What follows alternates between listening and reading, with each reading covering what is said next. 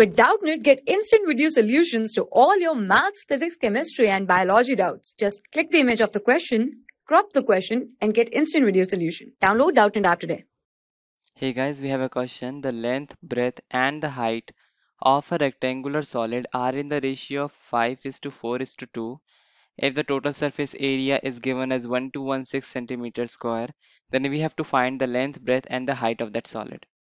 So in this question, let us say length is 5x, whereas breadth is 4x, and height is 2x.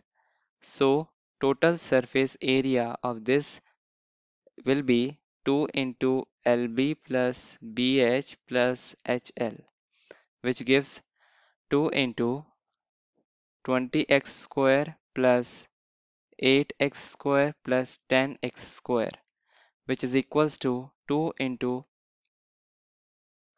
38x square.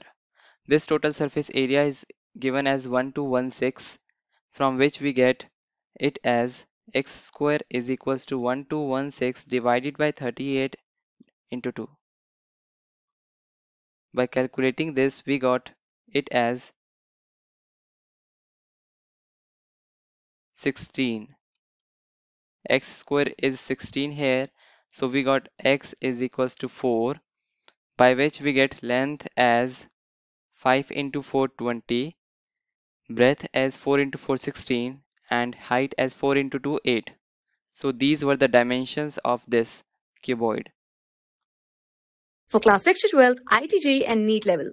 Trusted by more than 5 crore students. Download Doubtnut app today.